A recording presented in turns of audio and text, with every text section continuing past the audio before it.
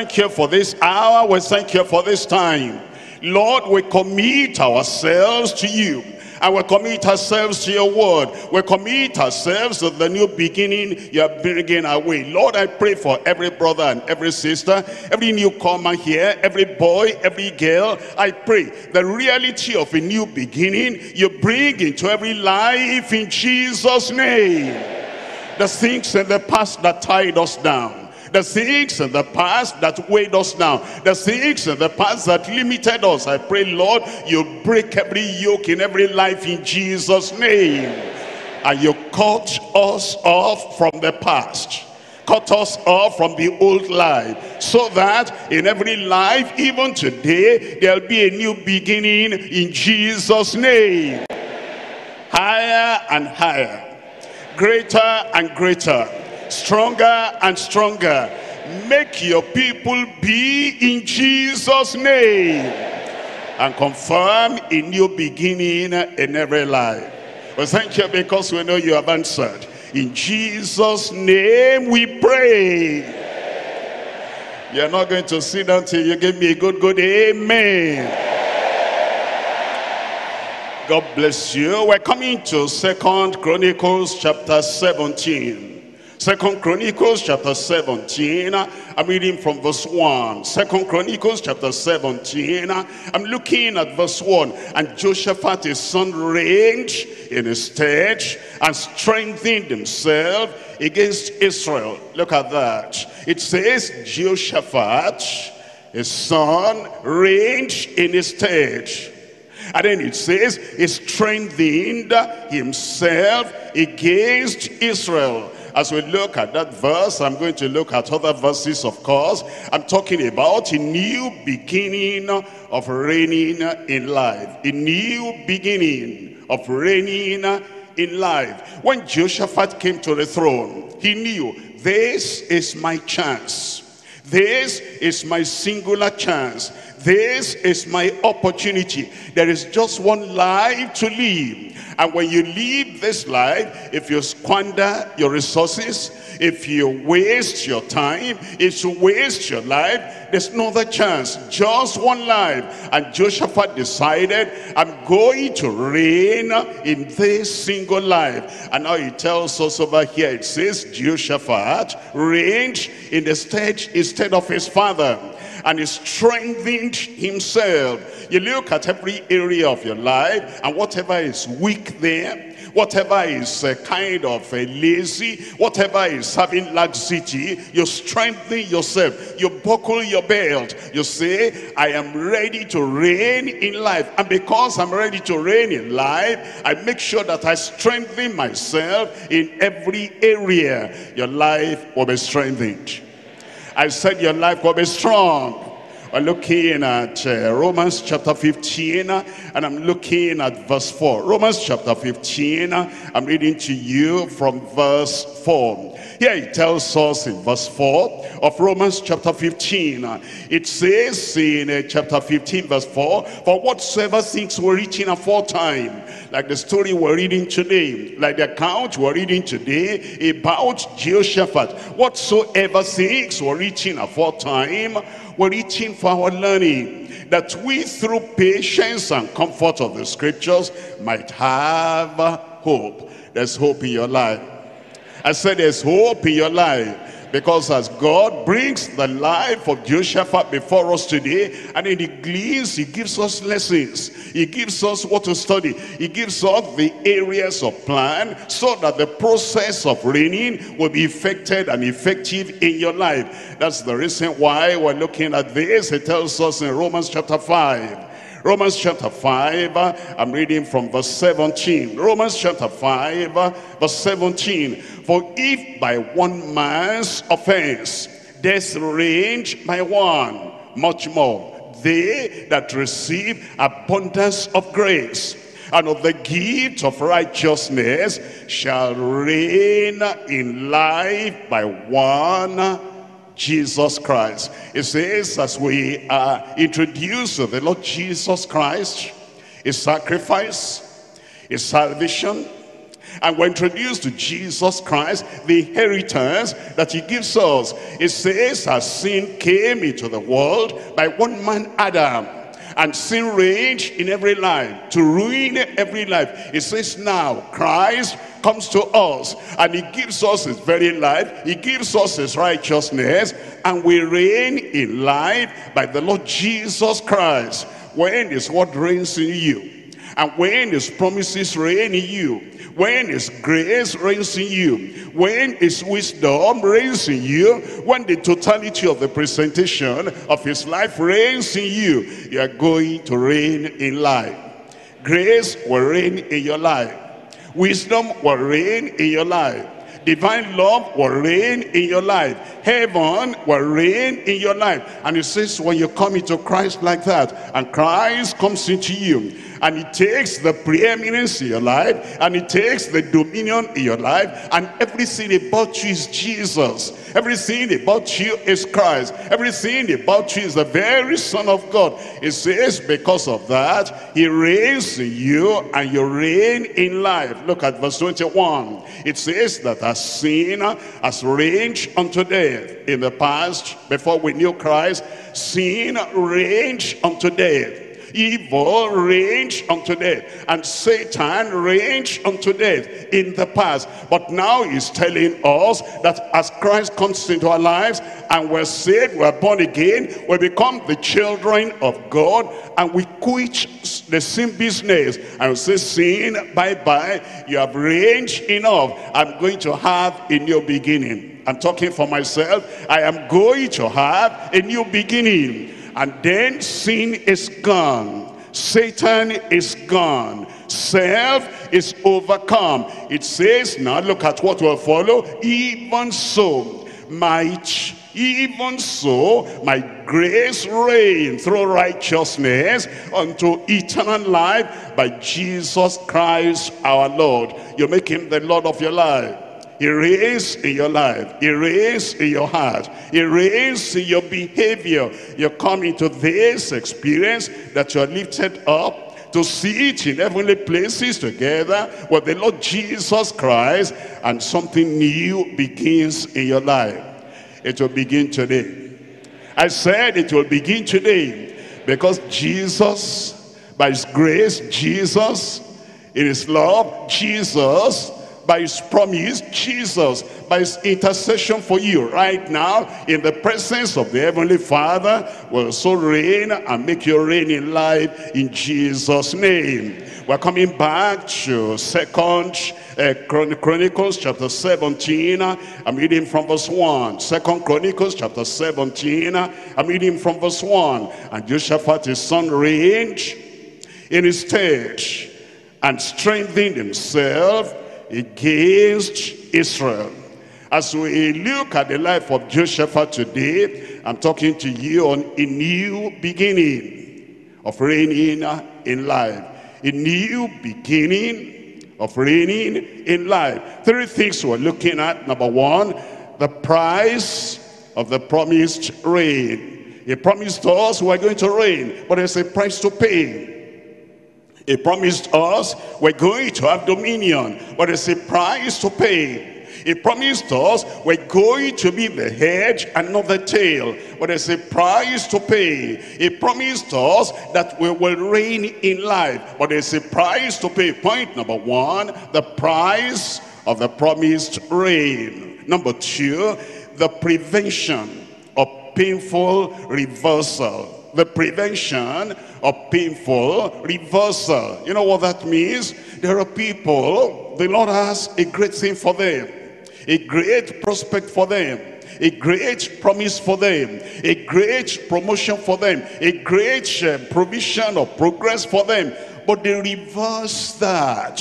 They reverse that in their lives. The Lord is saying, come up higher, get up higher, go up higher, and then they reverse that. There's a reversal in their lives. And as you look at the life of Jehoshaphat, you'll find the reversal of what the Lord had promised. The Lord was looking at him, and he was seeing him making progress, strengthening himself, and teaching everyone in Judah and making them to go the right way, all of a sudden we find a reversal in his life.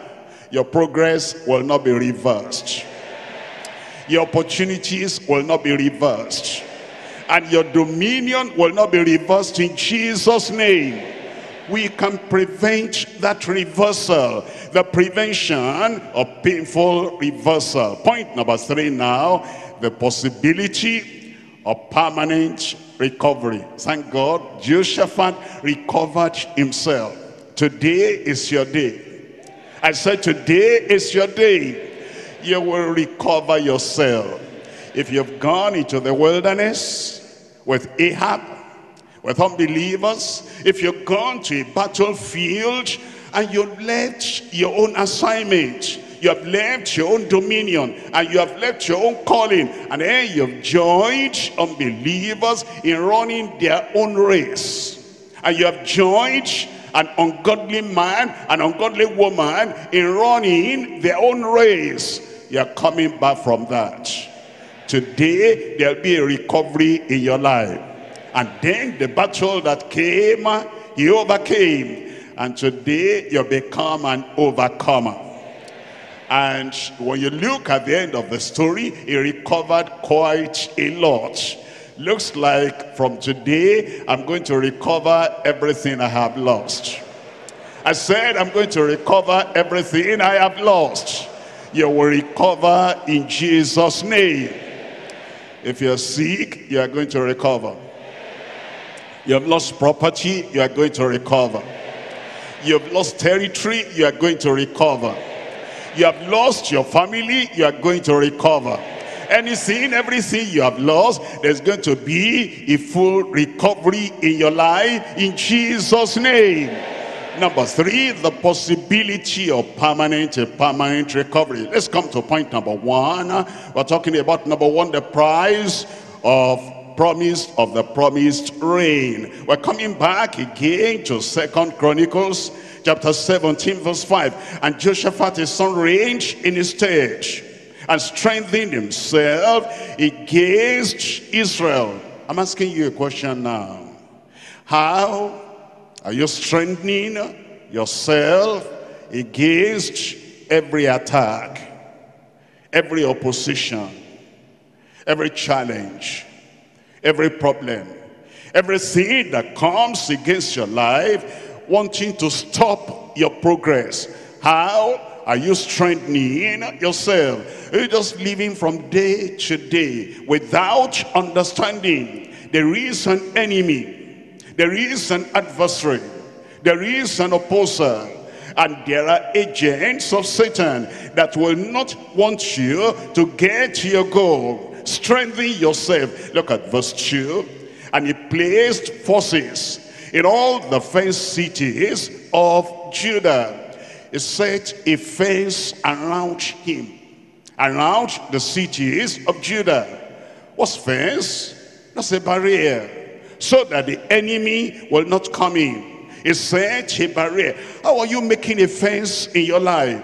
A fence of the wall of fire, that all those reptiles that are coming from outside, when they get to the fence around your family, they will not touch your family.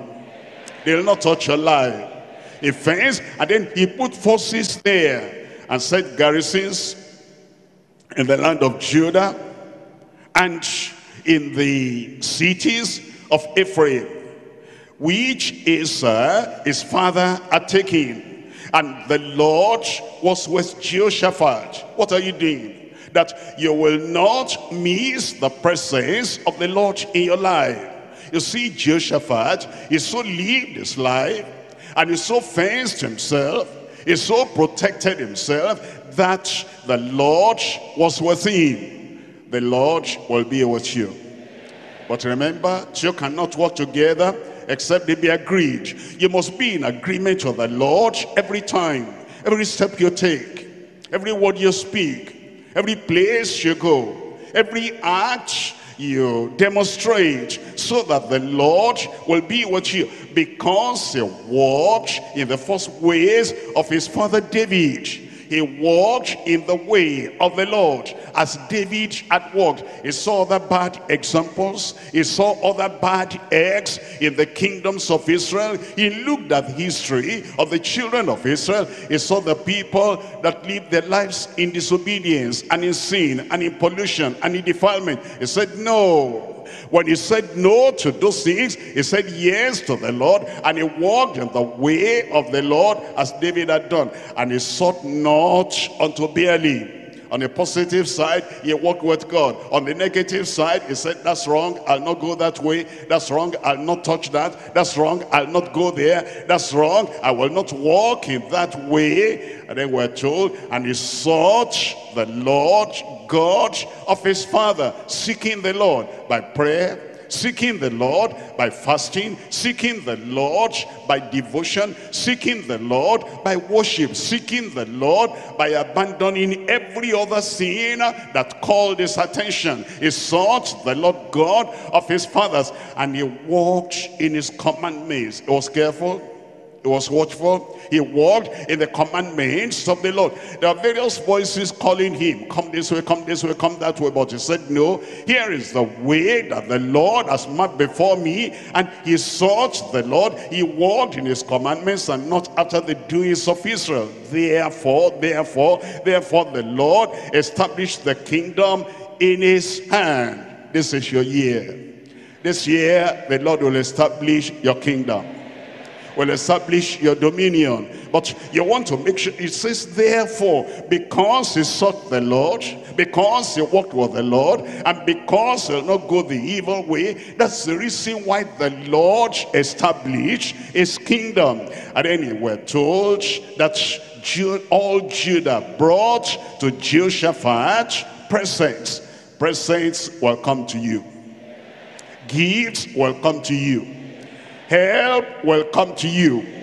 Helpers will come to you. And then it says, and he had riches and honor in abundance. Look at verse 7. In verse 7 also, in the 3rd year of his reign, he sent to the princes, even to Ben-Hail, and to Obadiah, and to Zechariah, and to Nathaniel, and unto Michael, to teach in the cities of Judah. To teach in the cities of Judah. To teach in the cities of Judah. Look up here for a moment. If I, as a pastor, if I, as a leader, if I want to have a new beginning, a greater beginning, a higher beginning, what's one of the things I ought to do? I ought to look at all the cities in our state, all the cities in our country, and everywhere, and train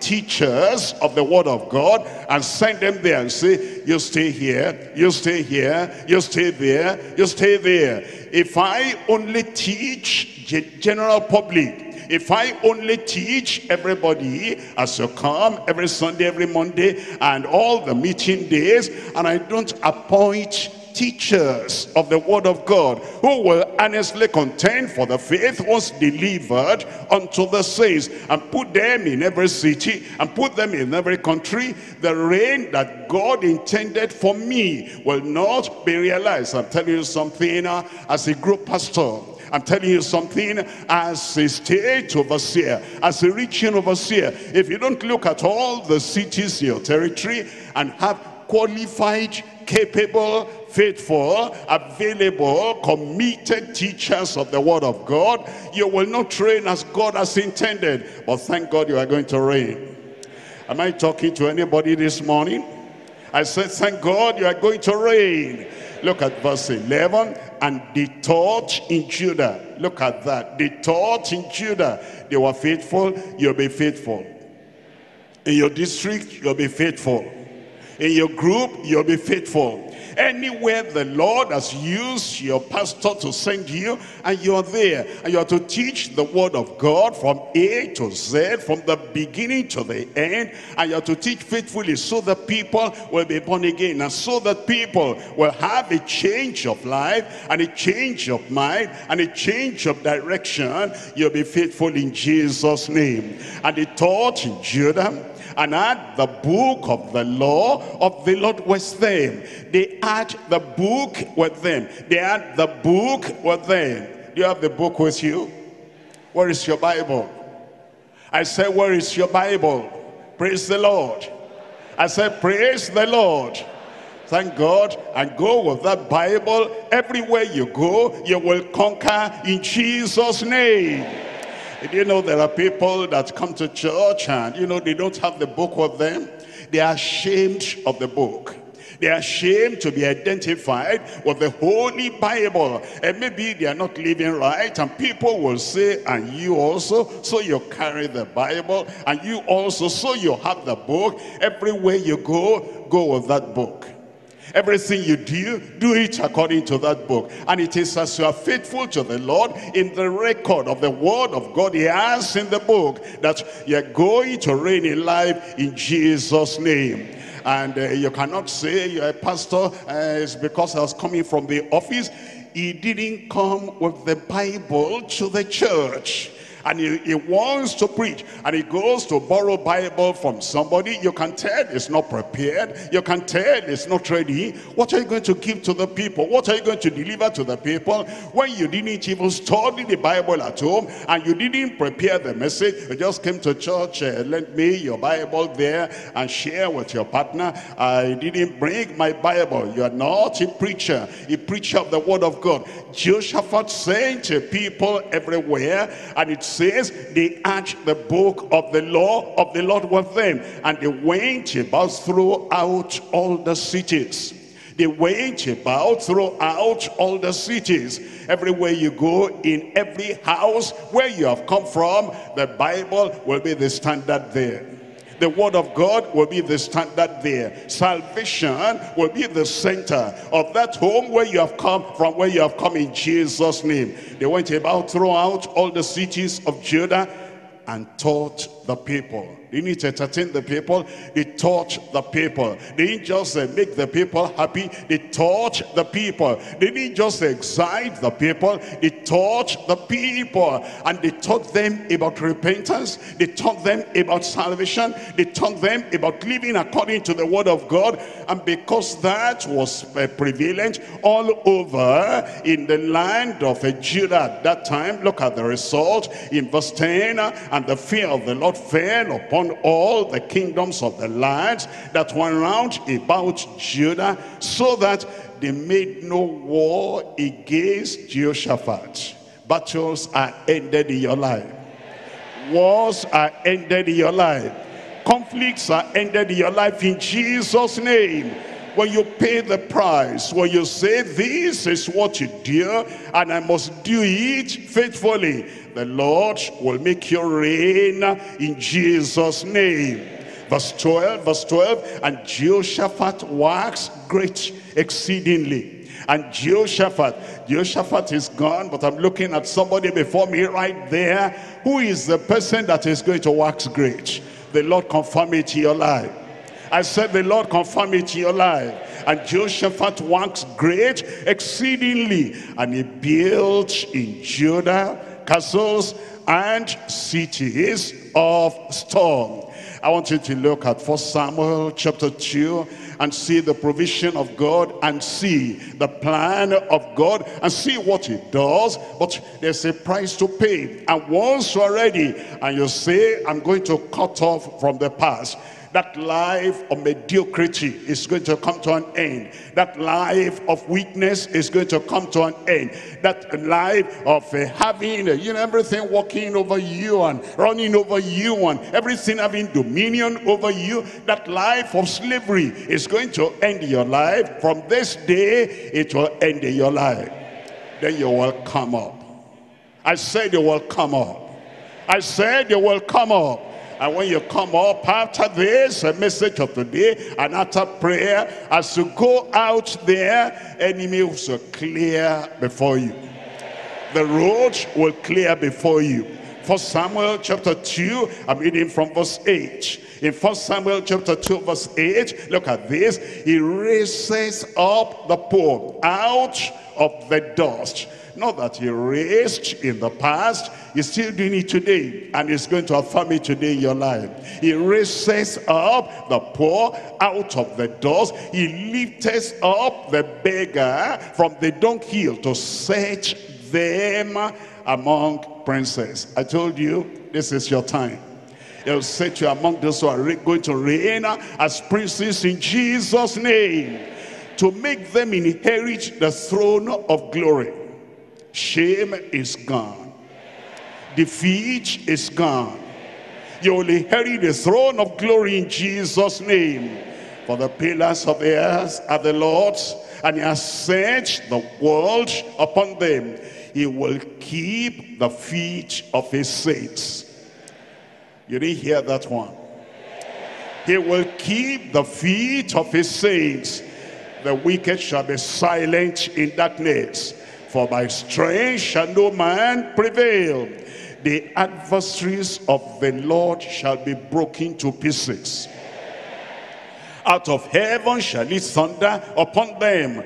The Lord shall judge the ends of the earth, and he shall give strength unto his king. He'll give you strength, and exalt the horn of his anointed. He will promote you. Psalm 119, Psalm 119, I'm reading from verse 133, Psalm 119, I'm reading from Psalm 133. It says, order my steps in thy word, and let not iniquity have dominion over me. Iniquity will not have dominion over you. Sin will not have dominion over you. Evil will not have dominion over you. But understand, you must take your ground, you must take your stand, and you must tell that evil and tell that iniquity, there is no chance for you here. It's a new beginning for me, and I will reign. And I must reign. And all those things, I'm going to trample upon them in Jesus' name.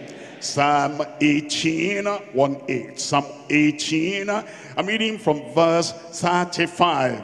Psalm 18, verse 35. Thou also hast given me the shield of thy salvation. You must be saved. Have salvation. Have a forgiveness of sin, and understand that the Lord grants you the shield and the protection of his salvation. Thou hast also given me the shield of thy salvation. Thy right hand has holding me up, and thy gentleness has made me great. Can you say that? Thy gentleness has made me great. I want to hear you. Use the preacher's voice.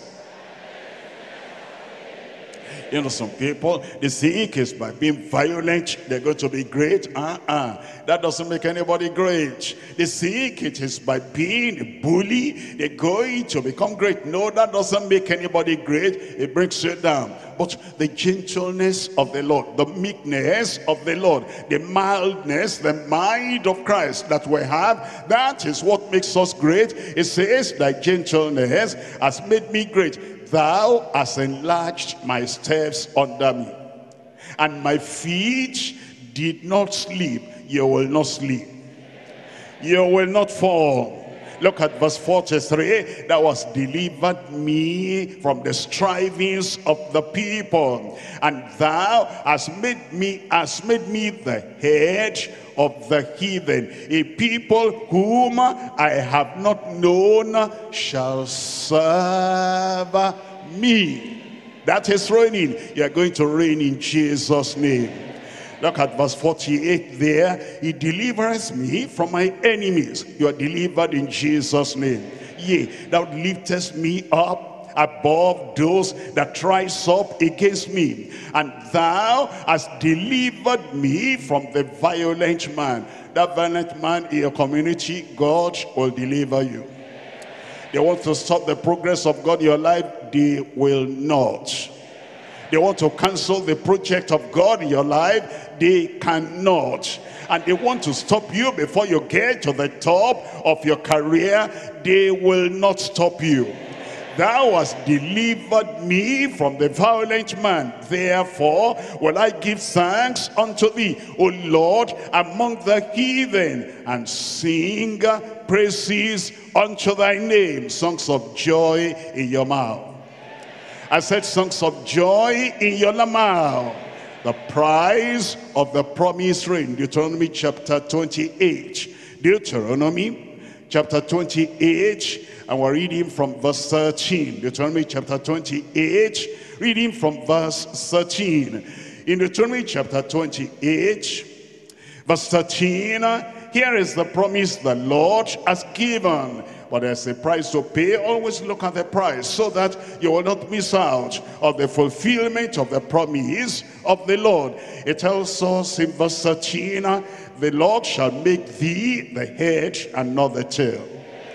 Thou shalt be above only, thou shalt not be beneath, if thou hearken. That's the price, that's the price, that's the preparation, that's the thing to do. You cannot just fold your hand, he'll make me the head. You cannot just sleep all through the day, he'll make me the head. And you cannot just go without doing anything, and do nothing, you achieve nothing. But it says, if you will hearken to the commandments of the Lord thy God, which I command thee this day to observe and to do them, and thou shalt not go aside from any of the words which I command thee this day, to the right hand or to the left, to go after other gods to serve them. And the Lord will fulfill his promise in your life.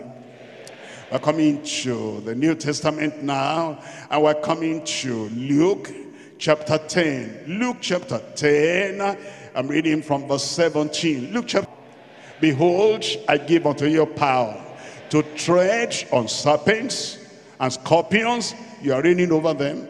And over all the power of the enemy, you are reigning over the enemy, and nothing shall by any means hurt you. Nothing shall by any means hurt me. Nothing shall by any means hurt me. I will spend all my days on earth. I will spend all my days on earth. Nothing will kill you before your time. Nothing will poison you before your time. Nothing will hurt you before your time. And it says in verse 20, notwithstanding in this, rejoice not that the spirits are subject unto you, but rather rejoice because your names are written in heaven. Make sure you have your name in the book of life in heaven. And then you are going to reign. Romans chapter 6. In Romans chapter 6, reading from verse 12. Romans chapter 6, reading from verse 12. It says in verse 12, let not sin therefore reign in your mortal body.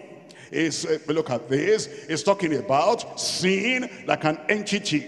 And then it talks about you, a saint of God. When there are two entities, A and B, and one is on top of the other, it's either A is on top of B, or B is on top of A. You cannot be under sin and have dominion at the same time. It's either sin is over you, suppressing you, stopping you, overcoming you, having dominion over you, or you change position, you come to the top.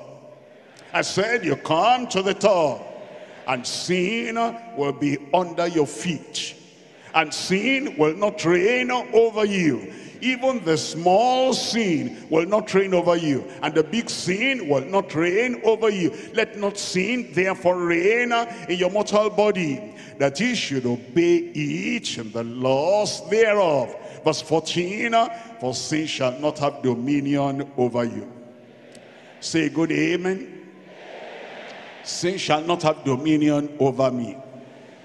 When you are alone all by yourself, sin shall not have dominion over you. When you're in the office, in the market, in your community, sin will not have dominion over you. When you go to the village, you go to visit your people, and you're all alone there, sin will not have dominion over you. I was waiting for an amen over there. I'm reading now from Romans chapter 16, verse 19. Romans chapter 16, and we're reading from verse 19. The price of the promised rain. It says in verse 19, for your obedience is come abroad unto all men. Your obedience to the word of God, everybody knows wherever you are. In your community, that's a Bible, a deeper life Bible man, a deeper life Bible woman. She lives by the Bible. Your obedience is come abroad unto all men. I am glad, therefore, on your behalf. Look up here, look up here. I'm glad on your behalf. I said, I'm glad on your behalf. Victory in your life. Righteousness in your life. Dominion in your life. It says, I am glad, therefore, on your behalf. But yet I would have you to be wise unto that which is good and simple concerning evil. And the God of peace, and the God of peace, and the God of peace shall bruise Satan under your feet shortly. You see there? Are you there? I said, are you there? The God of peace shall bruise Satan under your feet shortly. The grace of our Lord Jesus Christ be with you. That's how to have dominion. That's how to have the power. That's how to reign. And you reign in life. You are going to reign. 1 Peter chapter 2. I'm reading from verse 9. 1 Peter chapter 2. We're reading here from verse 9. It tells us about your position. Tells us about your power. Tells us about your priesthood. It says in verse 9, but here a chosen generation, a royal priesthood, an holy nation, a peculiar people, that he should show forth. That's the price we pay. It's choosing you to be a priest, royal priesthood. It's choosing you to be an overcomer. And it says you're a holy nation. And now it says that he should show forth the praises of him who has called you out of darkness into his marvelous light. Amen. We'll come back to 2 Chronicles. I'm reading from chapter 18, the prevention of painful reversal. So far, so good. As we look at the life of Jehoshaphat, he reigned, he was strong, he became rich, and the Lord prospered him, and thousands of people came, and they were at his service, obedient unto him. But now, point number 2, the prevention of painful reversal. The reversal of something good, of the reign that you need to put in place in your life. And it means you are going to make up your mind and make a decision and say, this will not happen. I'll show you why. In 2 Chronicles chapter 18, I'm reading from verse 1. Now Jehoshaphat riches and honor in abundance, and he joined affinity with Ahab. That word, affinity, affiliation, association, alliance. He joined himself unto Ahab. And then it says, after certain years, he went down to Ahab. He went to visit him to Samaria. And Ahab killed sheep and oxen for him in abundance, and for the people that he had with him. That means that Jehoshaphat did not go alone. He went with other people, other believers, others of his subjects, others of his followers, and persuaded him to go up with him to Ramoth Gilead. And Ahab, king of Israel, said unto Jehoshaphat, king of Judah, wilt thou go with me? Will thou walk with me? Will thou war with me? Will thou battle with me? Will thou go with me unto Ramoth Gilead? And he answered and said, I am as thou art. When you have the closeness to unbelievers, you forget yourself. You say what you shouldn't say. You begin to tell lies unconsciously, unknowingly. I am as thou art. Jehoshaphat, that's not true. I am as thou art. You are king of Judah. He is king of Israel. I am as thou art. That's not true. I'm just like you. That's not true. We are together. That's not true. My destiny is like your destiny. That's not true. My people are like your people. That's not true. When you mix with unbelievers, and when you go with those unbelievers, the righteous people, you begin to tell lies. You forget your identity. You forget who you are. And you begin to say, I'm as thou art, and my people as thy people. Jehoshaphat, if you are talking for yourself, don't talk for me. Don't talk for the rest of us. Don't talk for the people. He said, my people as thy people. We will be with thee in the war. You know the problem for a leader? The leader's decision is a decision for everybody. It's not just that I, as Jehoshaphat, will go with you. I and all my people were going to go with you. Jehoshaphat, how could you say that? You have not even checked off from the Lord. Should I do this? Should I not do this? When you have affiliation with unbelievers, first of all, in friendship, and you go to visit one another. He eats in your house, you eat in his house. He knows everything about your family, and you know things about his family. You know about his challenges, he knows about your challenges. He'll be making some suggestions. Will you go with me? Will you do this? And will you do that? And without praying at all, without remembering everything you have learned in the Bible, in the word of God. Be not unequally yoked together with unbelievers without remembering anything. You just go ahead and say, yes, I'm here. I'm going to go with you. You know the interpretation of that? He loved the person that hated the Lord. Look at chapter 19. Chapter 19, I'm reading from verse 2. Chapter 19, verse 2. And Jehu, the son of Hanani, the seer, went out to meet him and said to King Jehoshaphat, shouldest thou help the ungodly? Shouldest thou help the ungodly? He's a child of the devil. He's doing the will of the devil. He's obeying the word of the devil. He's influenced by evil spirit, and he's going to the work of the devil. Should you help somebody working for the devil to make the work of the devil prosper? Shouldest thou help the ungodly? Yes, ungodly principle, ungodly practice, ungodly life. Should you help the ungodly? He has a project. It's an ungodly project, and when he gets the money, he's going to use it to serve idol. He's going to put it on serving Baal. Should you help him to succeed? Shouldest thou help the ungodly?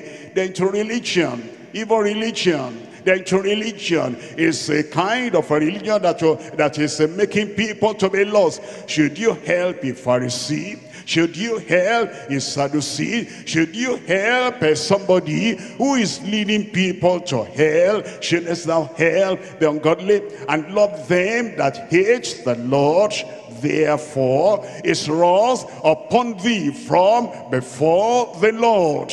It's like he reversed the blessings of God upon his life. You will not reverse the blessing of God upon your life. Did I hear an amen? When you join with an unbeliever in business, you are helping him to make money, and he's going to spend it for the devil. When you join an idol worshiper in anything at all, you are raising the prospect and the project of the unbeliever. When you join them in marriage, you're going to produce children, and you're producing children for the kingdoms of this world. You're producing them for hell. You're producing them for perdition. because that unbeliever will want to raise the child in their evil way, in their satanic way, in their idolatrous way. And here you are, and he says, okay, if you want to go to church, go to your church, but don't take my child, don't take my children. He counts them as his children. And if it's a woman, she counts them as her children. And you have joined together in that unholy wedlock, in that unholy marriage. If it is business partnership, you are helping the ungodly. I have capital, you have capital. Let's join our hands together, join our resources together, and then go and register with CSC or whatever you are wherever you are registering. And you register, you put your name along with the name of the unbeliever. And the Lord is saying, should you have done that, and should you have gone to help the ungodly and the unholy and the righteous, and love them that hate the Lord, therefore his wrath upon thee from before the Lord. Let's come back to chapter 18. I'm reading from verse 6. Chapter 18, verse 6. And Jehoshaphat said, is there not here a prophet of the Lord besides, that we might inquire of him? He was asking Jehoshaphat, or is it you want to investigate after you have made the covenant? You are investigating after you have made the promise. You now want to find out after you have said, yes, I'm going with you, and my people will go with you. My people are like your people. There's some people, they talk before they think. They act before they think. They're in a hurry to please Ahab. They're in a hurry to please the unbeliever. And they already give their hand in marriage. They already give their word. They go to school, and in school they meet an unbeliever. They meet a member of a gang, a culty gang, and that one is showing some signs of friendship. And they're going along. They're not even investigating. Already they have made their commitment before they now begin to investigate. Somebody is a dubious character, and who is a rogue, a robber, a thief, and there is a night marauder, and then you want to make alliance with him. You have decided before you make investigation. They jump before they look, and they jump into perdition, and they jump into the pit. You will not do that. I will not do that. There are people, they're so friendly, and they want to show I'm friendly, I'm nice, I'm sociable, and therefore they make a commitment. After that, they begin to find out now, is this right? Should we go to this battlefield? Should we go and fight? Jehoshaphat, you're taking the wrong step. Look at verse 6. And Jehoshaphat said, is there not here a prophet of the Lord besides, that we might inquire of him? And the king of Israel said unto Jehoshaphat, there is yet one man by whom we may inquire of the Lord. But tell me, there's one man, I hate him. And you want to join hands with the people that hate the Lord. Do you have any of your relatives coming to a deeper life? Oh, there's one man, but I hate him. There's one lady, she goes to deeper life. We have the same family, but I hate her. And you want to join hands with such a person that hates a righteous believer. It says, but I hate him. It says, because he never prophesied good unto me. It's always talking about repent. If you don't repent, you will perish. It's always reminding me the axe is laid unto the root of the tree, and the tree that does not bring forth good fruit is cut down and cast into the fire. It says, that's evil. He always says about me. The same is Micaiah, the son of Imlah. And Jehoshaphat said, let not the king say so. Jehoshaphat does not enough. That's the point. You should have said, if that is so, I'm sorry, I repent of my decision. I repent of my association. I repent of my affinity. I repent of my affiliation. You hate the man of God. You hate the preacher of the truth. You hate a truth teller. I'm sorry, I repent about the covenant. I come out of that. And it says, and the king of Israel called for one of the officers and said, fetch quickly Micaiah, the son of Imlah. But you know, this man already said, I hate him. All the same, go and call him. Go and call him. Look at Proverbs chapter 8, verse 36. Proverbs chapter 8, verse 36. But he that sinneth against me wrongeth his own soul. All that hate me love death. You should realize that once the man said, Ahab said, I hate him. He tells the truth, I hate him. He shows the way of righteousness, but I hate him. He shows the way of repentance, of righteousness, but I hate him. He shows how to love the Lord with all your heart, all your soul, all your mind, but I hate him. That's the time you ought to understand this man that hates the truth teller loves death. And if he's a candidate for death, Jehoshaphat, you don't want to go along with him. Let's come back to 2 Chronicles chapter 18. I'm reading from verse 16. 2 Chronicles chapter 18, verse 16. And he said, this Micaiah now, I see all Israel scattered upon the mountains, a sheep that has no shepherd. That means Ahab was going to die. And Micaiah said so. And even though Micaiah revealed the truth, Jehoshaphat was still so much embedded, entrenched, associated with this Ahab, that will not go back. The Lord said, these have no master. Let them return, therefore, every man to his house in peace. And then he goes on in verse 17. And the king of Israel said unto Jehoshaphat, did not I tell thee that he would not prophesy good unto me, but evil? And again he said, therefore, hear the word of the Lord. I saw the Lord sitting upon his throne, and all the host of heaven standing on his right hand and on his left. And the Lord said, who shall persuade, who shall entice Ahab, king of Israel, that he may go up and fall at Ramoth Gilead? And one spake, saying, after this manner, and another saying, after that manner. Then there came out a spirit and stood before the Lord and said, I will entice him.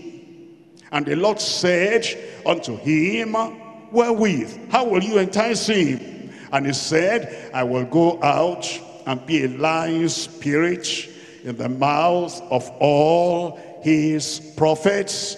And the Lord said, thou shalt entice him, and thou shalt also prevail.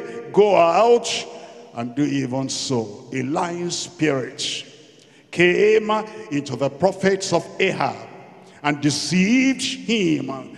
When you join affinity, when you join in affiliation, when you join in association with the people of the world, don't you know it's the spirit of the devil that abides in them, the spirit of evil that is guiding them. And as you join with them, you are joining with the spirits of evil. I pray God will deliver you. Amen, amen. 2 Thessalonians chapter 2, I'm reading from verse 9. 2 Thessalonians chapter 2 verse 9. Even him who's walking is after the working of Satan, with all power and signs and lying wonders, and with all deceivableness of unrighteousness in them that perish, because they received not the love of the truth. Ahab did not have the love of the truth, that they might be saved. And for this cause, God shall send them strong delusion, that they should believe a lie. Ahab was under delusion. He believed the evil spirits speaking from those prophets, that so that he will perish. And it says that they should believe a lie. And when Jehoshaphat joined him, he believed a lie eventually. I know what Ahab did. Ahab said, you keep your robe as the robe of the king. I will disguise myself. And Jehoshaphat felt immense good. But Jehoshaphat was planning that if what Micaiah is saying, they're going to look for the king and they're going to kill the king, they will kill him and I will remain alive. The people of the world that are joining with, they're doing that for their own interest. If they're politicians, it's for their own interest.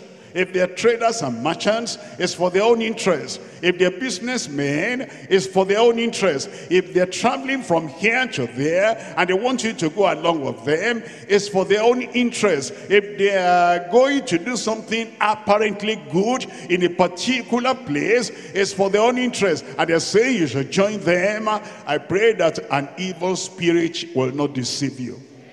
Satan will not deceive you. It says, because they will not believe the truth. God sent them, God allowed them to have the spirit of the devil that deceived them. Look at verse 12. That they all might be damned. That they all might be damned. Ahab was heading for damnation.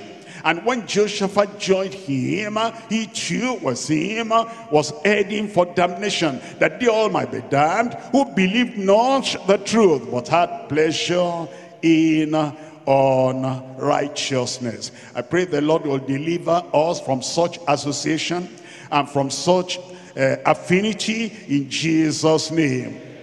I will not join them. I said I will not join them. And Deeper Life as a church will not join them. I didn't hear my people. They want to use the name of Deeper Life so that they can fulfill the prophecy of the lying spirits. But Deeper Life will not believe a lie. And every member of Deeper Life, you will not believe a lie. If you have associated with the ungodly today, you break that association, the Lord will forgive you. The Lord will set you free. The Lord will not allow the lot of the righteous to fall upon your head in Jesus' name. Jehoshaphat, I'm talking about you now. Jehoshaphat, I said I'm talking about you. Answer me. Jehoshaphat, you will not die the death of Ahab. Look at 2 Corinthians chapter 6. 2 Corinthians chapter 6. I'm reading from verse 14. Be ye not unequally yoked together with unbelievers. Be not unequally yoked together with unbelievers. The unbelievers, they may call themselves by any name. They might call themselves by fellowship. They might call themselves by the name denomination. They might call themselves by the name church. There's so many kinds of churches. And there are churches that there's no salvation being preached. There are churches, there's no righteousness being preached. There are churches, and they say, let's all come together. Because Jesus prayed for us that they all might be one. Those who are serving the devil, those who are Pharisees, those who are Sadducees, those who are into false doctrine, those who are workers of iniquity, all those people, let us all come together that they all might be one. That's not the prayer of Jesus. He prayed that we might be sanctified. And he says, those who are not of the world, as I'm not of the world, sanctify them through the truth, as they are sanctified, that sanctified believers might be one. We're not going to be one with the righteous. I said we're not going to be one with the ungodly. We're going to be one only with those who are saved and sanctified in Jesus' name. I can't hear a good amen. We will not join backsliders.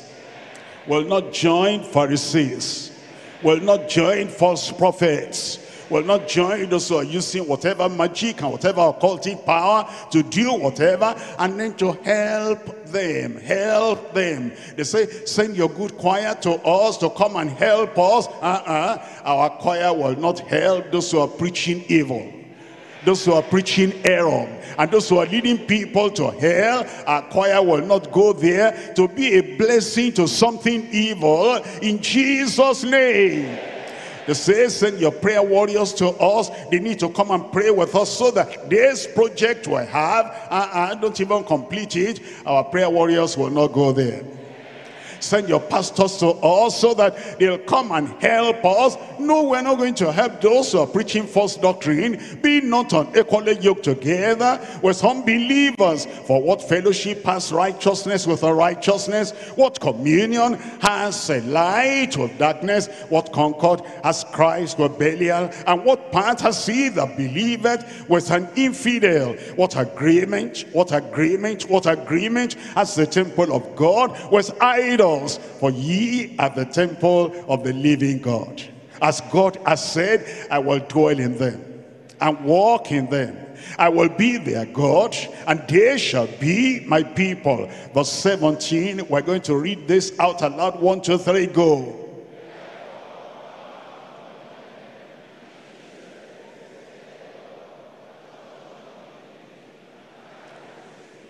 You will obey the word of God.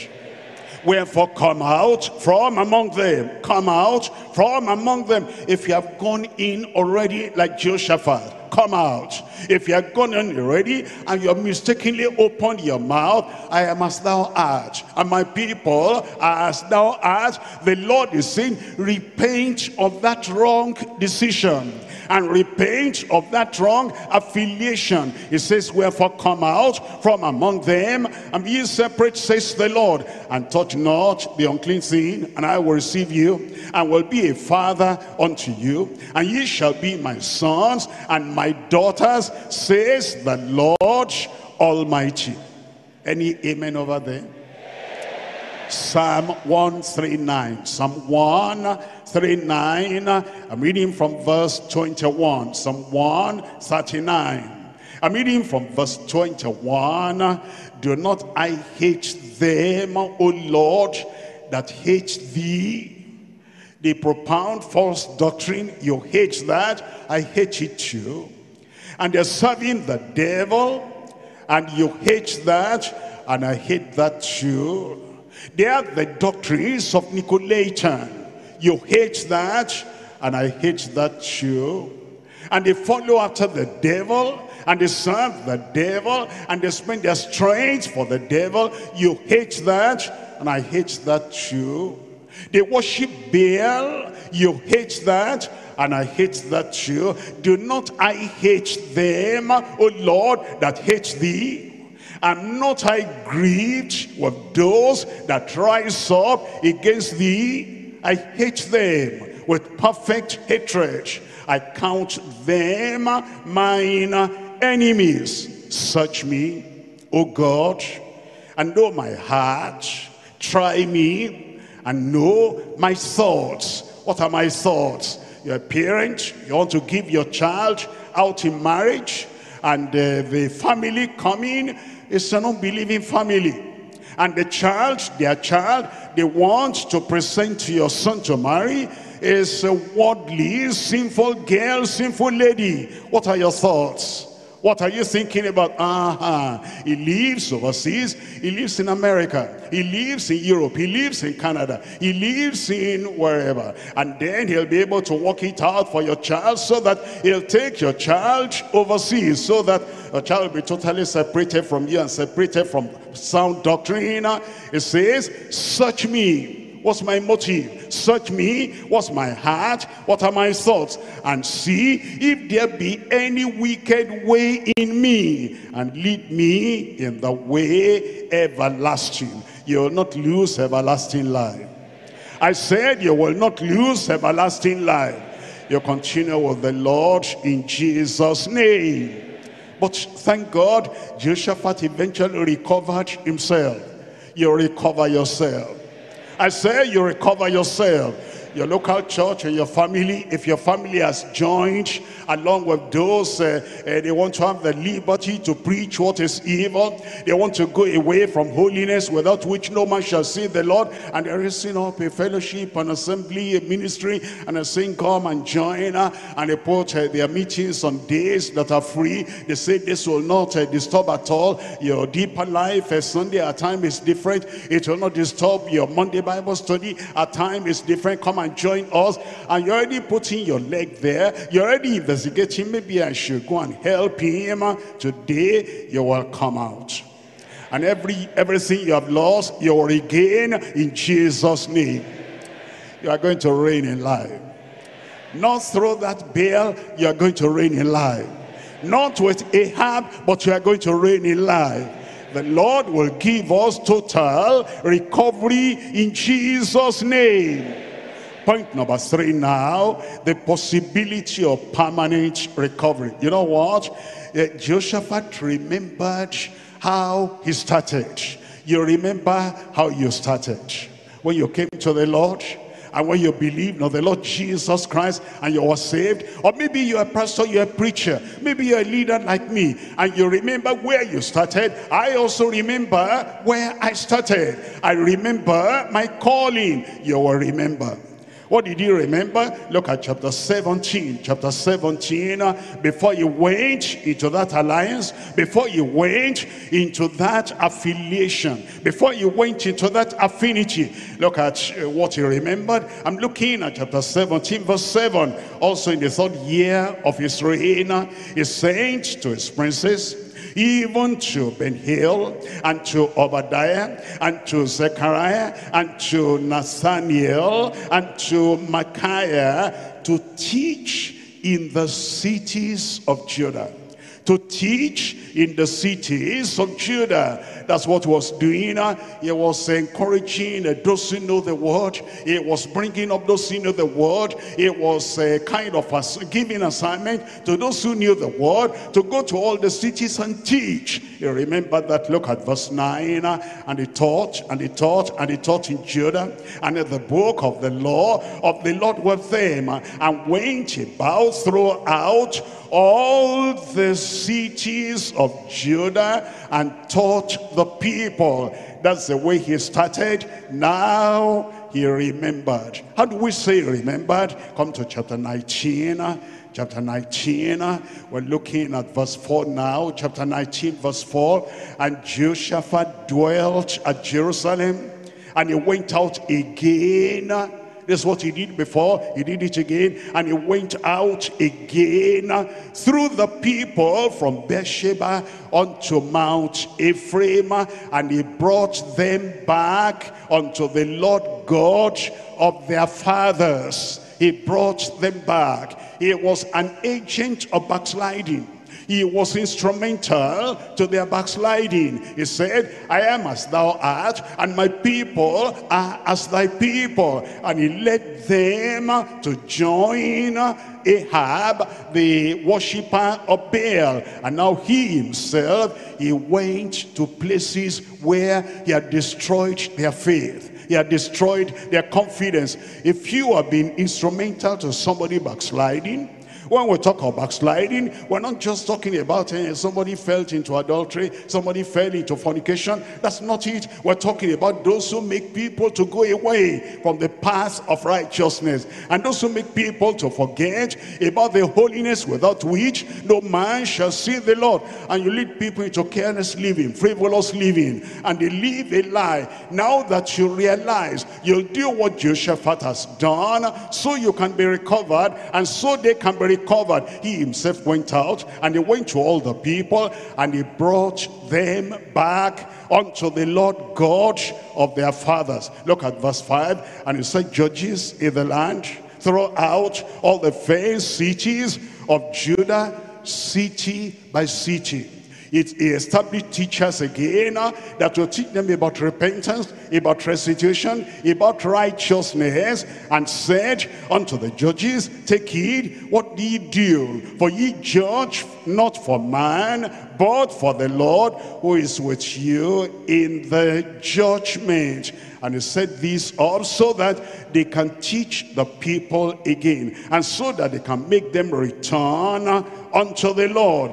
If you're going to recover yourself and recover the people you have led astray, you must go to them and you must tell them, this is the way, walk ye therein. In Psalm 51, Psalm 51, I'm reading here from verse 11. Psalm 51, verse 11. Cast me not away from thy presence, and take not thy Holy Spirit from me. Restore unto me the joy of thy salvation, and uphold me with thy free spirit. That's the prayer a person like Jehoshaphat should pray. That's the prayer David prayed. That's the prayer a backslider will pray. And after that restoration, and after God had spared the life of Jehoshaphat, he did something. He went now to the people and bring them back unto the Lord. Look at verse 13. Then, after you grant me the joy of salvation, the joy of restoration, and the joy of being with you and calling upon you, and you give me the joy of answered prayer, then will I teach transgressors thy way, and sinners shall be converted unto thee. And sinners shall be converted unto thee. That was the aim. That was the goal of Jehoshaphat. That is our goal. That is your goal. All the people that have gone astray, God will help you. You'll bring them back in Jesus' name. Go to visit them. You're not visiting to join them in their error, to join them in their evil, but to bring them back unto the Lord. They will come back. I said they will come back. And then after this now, trouble came. But thank God, this trouble did not come when Jehoshaphat was still far away from the Lord.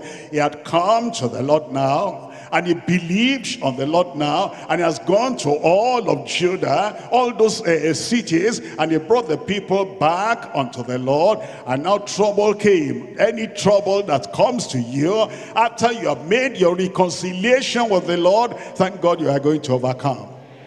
I say, thank God you are going to overcome. Chapter 20, I'm reading from verse 1.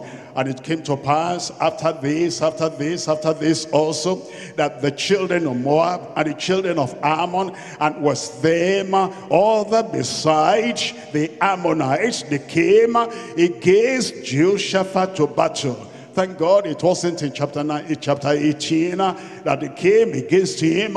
Thank God it wasn't last year they came against you like this.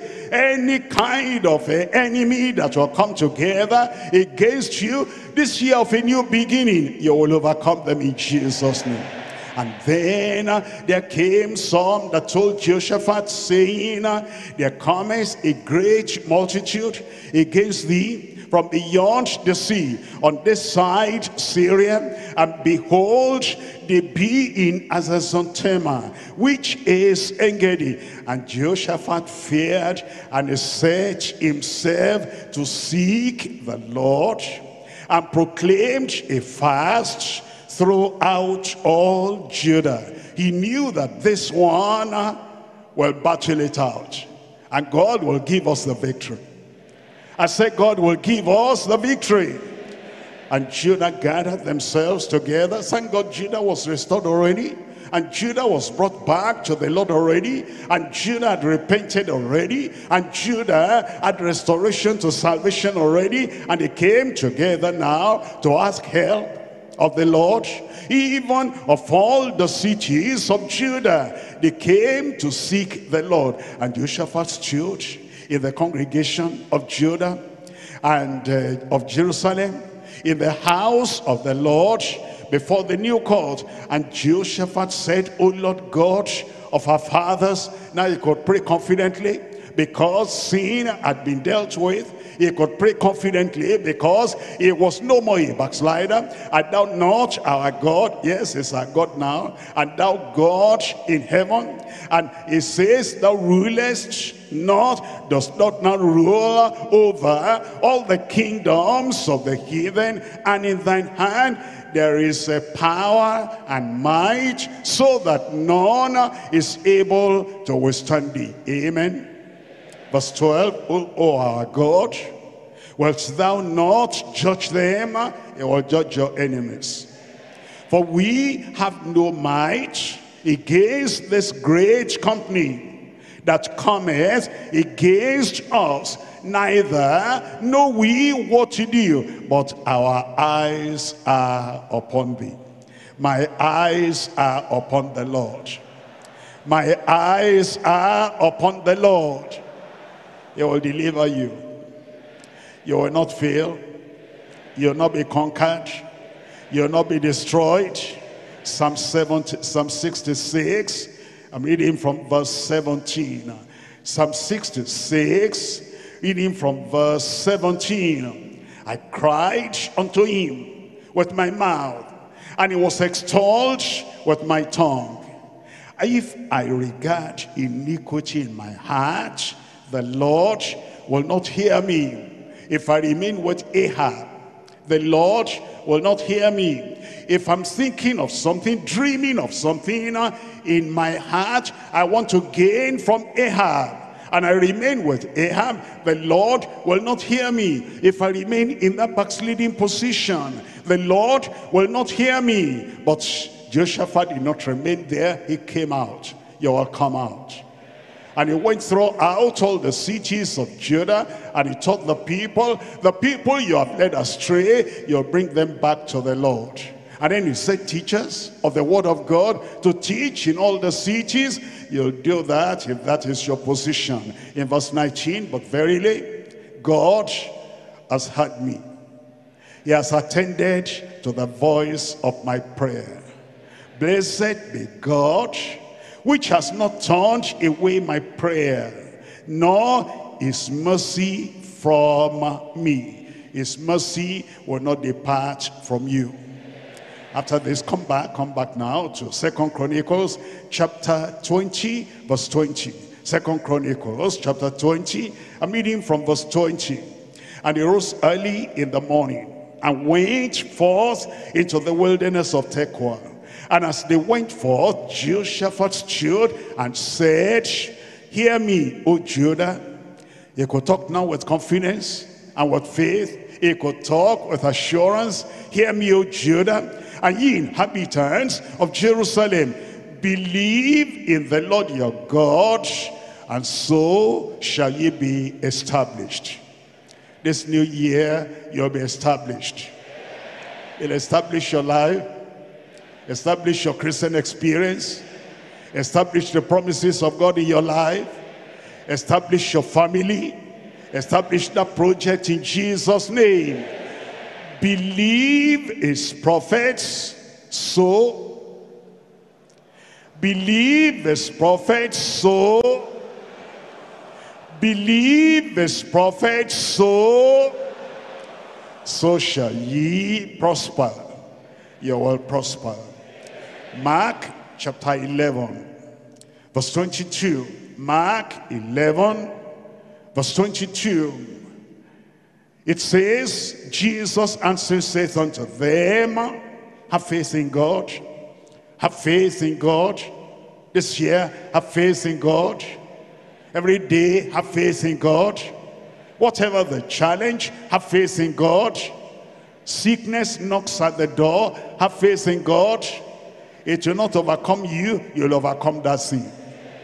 Have faith in God, for verily I say unto you, that whosoever shall say unto this mountain, be thou removed, and be thou cast into the sea, and shall not doubt in his heart, but shall believe that those things which he says shall come to pass, he shall have whatsoever he says.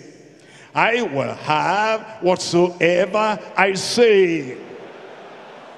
Therefore I say unto you, what things soever ye desire, when ye pray, believe that ye receive them, and ye shall have them. And I will have them. And I will have them.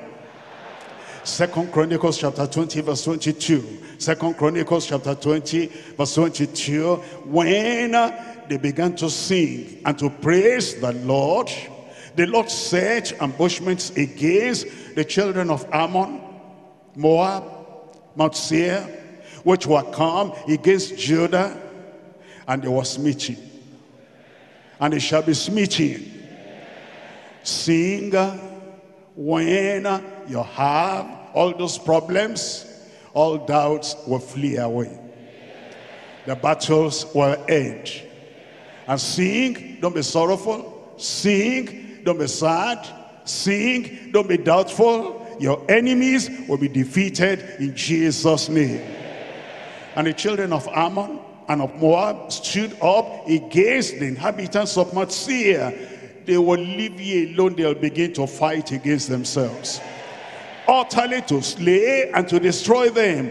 And when they had made an end of the inhabitants of Seir, everyone helped to destroy another. They destroyed themselves. I said they destroyed themselves. The weapons they wanted to use against you, to kill you, to destroy you, to terminate your life, they'll use their weapons upon themselves. Verse 24, and Judah came toward the toward the watchtower in the wilderness, and they looked unto the multitude, and behold, they were dead bodies falling unto the earth, and none escaped. None escaped.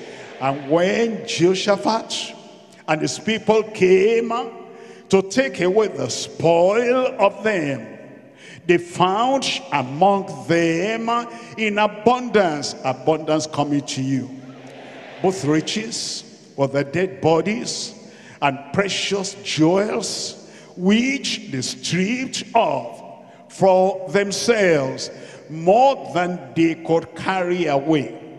More than they could carry away. Prosperity this year, more than you can carry away. Riches this year, more than you can carry away. Success this year, more than you can carry away. Joy, happiness this year, more than you can carry away. And there were 3 days in gathering of the spoil, because it was so much. It was so much. It was so much. Your blessings this year, so much. Loads of blessing, so much. Happiness, so much. Joy, so much. Victory, so much. Isaiah chapter 35 verse 1. Isaiah chapter 35 verse 1. The wilderness and the solitary place shall be glad for them. The desert shall rejoice. Your desert shall rejoice and blossom as the rose. It shall blossom abundantly and rejoice, even with joy and singing. If you didn't know how to sing before, this year you will sing. The glory of Lebanon shall be given unto it, the excellency of Carmel and Sharon. They shall see the glory of the Lord and the excellency of our God. Strengthen ye the weak hands, confirm the feeble knees. Say to them that are of a fearful heart, be strong, fear not. Behold, your God will come with vengeance. Even God with a recompense, he will come and save you. He will come and deliver you.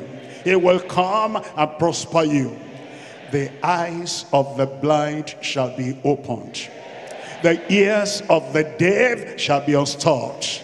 Then shall the lame man leap as an hart, and the tongue of the dumb shall sing. For in the wilderness shall waters break out, and streams in the desert.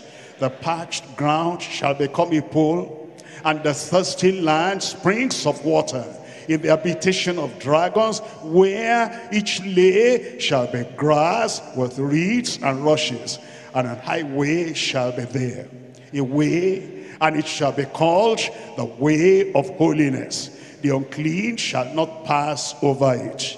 It shall be for those, the wayfaring men, though fools shall not err therein. No lion shall be there. No lion shall meet you on the way. No lion shall catch up with you on the way. Nor any ravenous beast shall go up thereon. It shall not be found there, but the redeemed of the Lord shall walk there, and the ransomed of the Lord shall return. Are they here today? The ransomed of the Lord shall return. I told you the other time that you are going to give testimony in the Thursday revival hour. If you have not given your testimony, go back this Thursday, testimony in your mouth.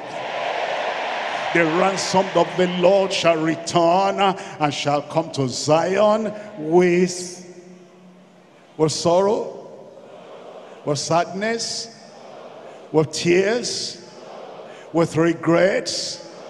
Tell me. Tell me. Let the whole church become a whole choir. Tell me. With songs and everlasting joy upon your heads. They shall obtain joy and gladness, and sorrow and sighing shall flee away. Where are you? Where are you? Where are you? Sorrow and sighing shall flee away. Why don't you stand up? Why don't you stand up and receive that blessing upon your life? Sorrow and sighing shall flee away.